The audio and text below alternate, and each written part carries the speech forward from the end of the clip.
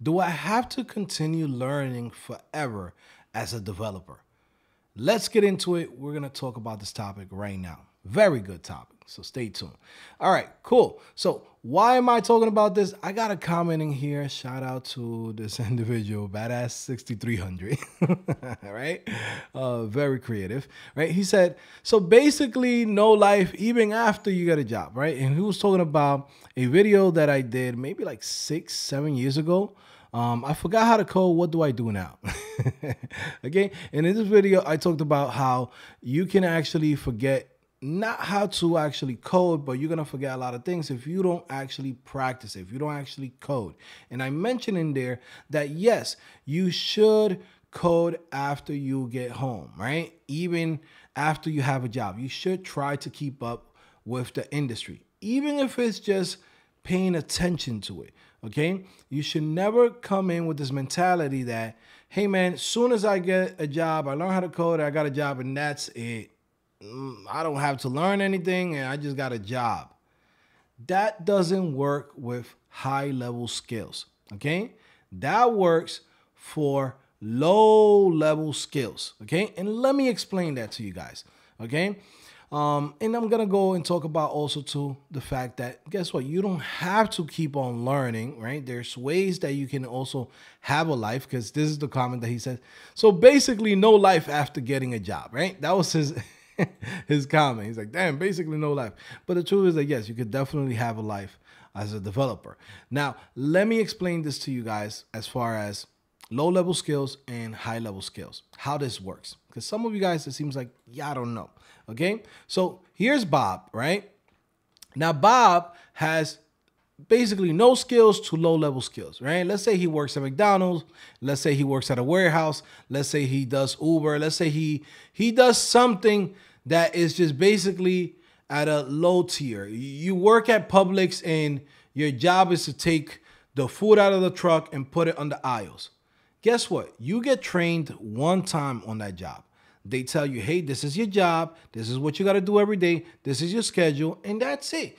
Technically, you don't have to learn anything else after that because it's a job that's repetitive and that's all you have to do. Guess what? This is a low level skill. Okay. This right here is going to get you starting $10 to $15. But guess what? It's comfortable, right? In the sense that you don't have to learn anything. You just show up every single day to work until the day they fire you or until the day you retire or you die, right? You just continue going there. You start at $10 to $15 an hour, okay? You might be surprised, like, damn, $10. How does somebody survive with $10? Guys, the minimum wage, I think, is like $7.25 in, you know, federally, right? So not every state or every industry is paying even $15, okay? But let's say you started at $10 to $15, right? You could spend 10 years doing the same job and they'll nickel and dime you to death. Every single year, they'll add an extra 50 cents. They'll add an extra $1, right? They'll add, maybe if you're a good worker and they like you and you show up every single day and they have your picture on the wall as employee of the month, they'll come in and give you a little extra. But you could spend 5 to 10 years in this job because it is a low skilled job, right? And I'm not downplaying those jobs. Those jobs are actually essential.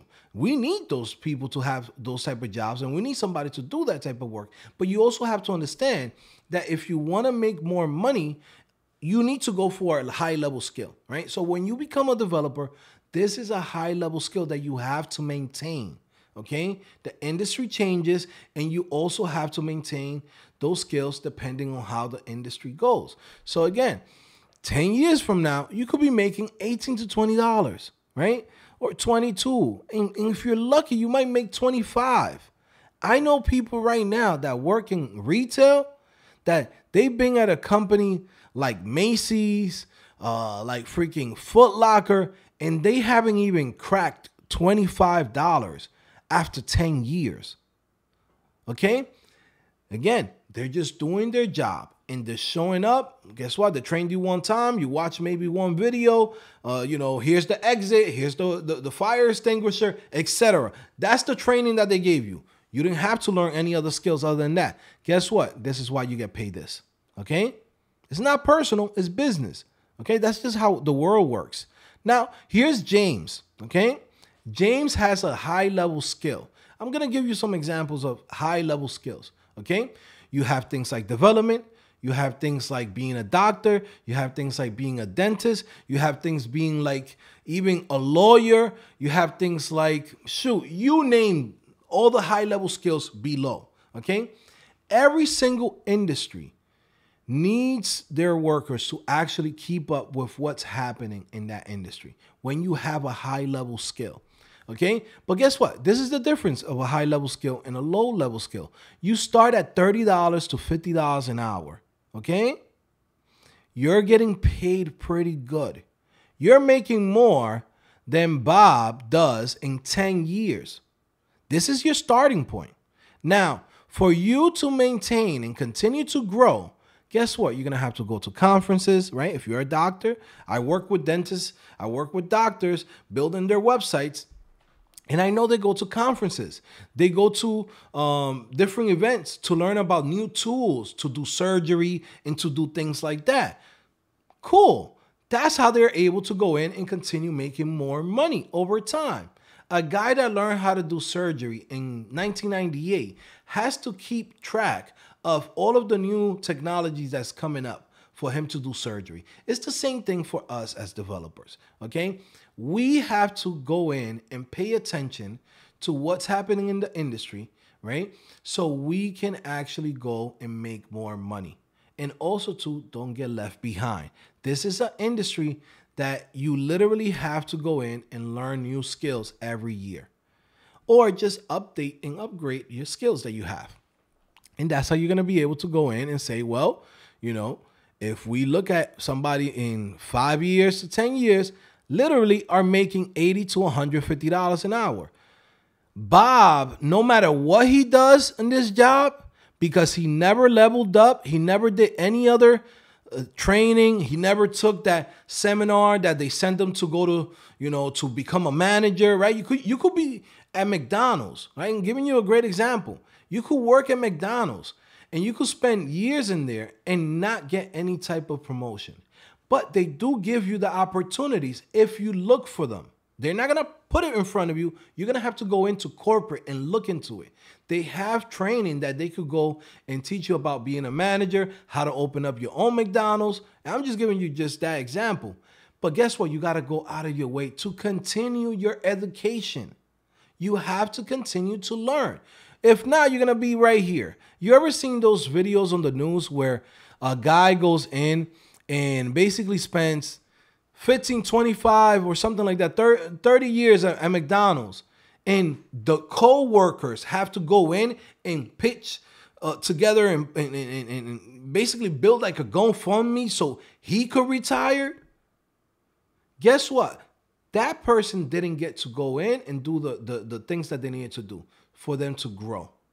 So if you decide, hey, I just want to stay right here, I don't want to learn anything else beyond with what already got me hired, guess what? You're going to stay at that same point. Now, let's talk about developers, right? You could do the same thing. There's guys that became .NET developers in, let's say, 2008. And till this day, that's all they do, right? But guess what happens?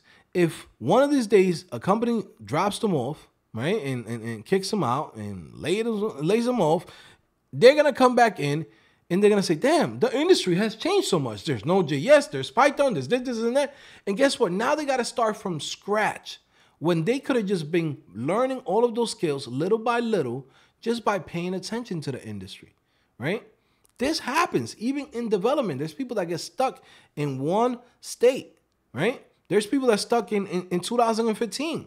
That's as far as they learned. They had a job, but now in 2024, they got laid off, and now they're struggling to find a job because they never kept up with what's happening in the industry, okay? So this can happen. Now, as far as the work-life balance, once you have a job, no one is telling you to go in and code every single day when you come home. No, the majority of people are not like me. The majority of people are not entrepreneurs. They're not, people that want to go in and build side income and things like that. They don't want to do that shit. They just go to work and that's it. But guess what? They give one day out of the week right? They maybe look at some YouTube videos, see what's happening in the industry. And when they see that there's a technology that has like a potential, right, they'll go in and learn it.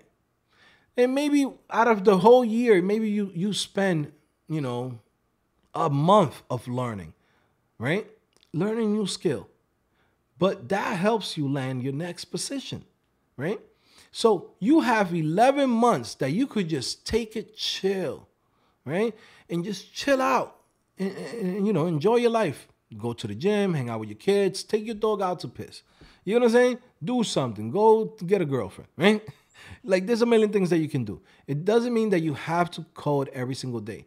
You know who codes every single day? And when they come home, the guys that's building open source, the guys that are building libraries, the guys that's trying to level themselves up to a higher standard, the guys who are entrepreneurs. But that's such a small amount of people. That's not even 10% of the industry.